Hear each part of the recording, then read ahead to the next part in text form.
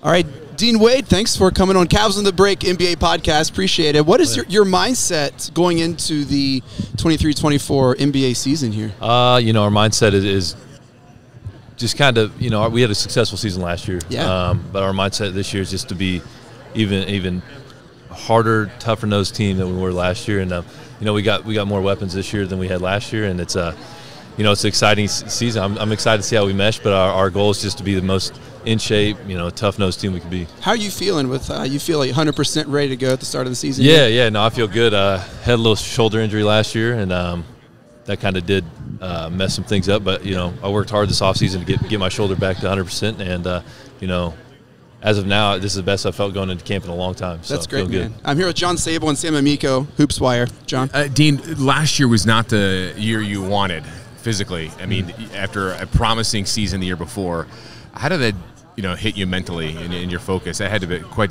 the challenge for you. Yeah, I mean, mentally, especially coming off injury, when you're playing well and playing a lot, you get injured, and you can definitely get down on yourselves. But I'm lucky, man. I got a great support cast around me with my family and my wife and everything. But man, on top of that, man, the teammates they pulled me up, man. Even days I was feeling down and out of it, man, they helped me out so much. They pulled me up, man, kept me included in everything. That's the biggest thing is when you're hurt, you feel like excluded from the team. You're not with the team doing like all the practices and stuff. You're kind of out by yourself. So they included me in all that stuff, man, and it helped a lot.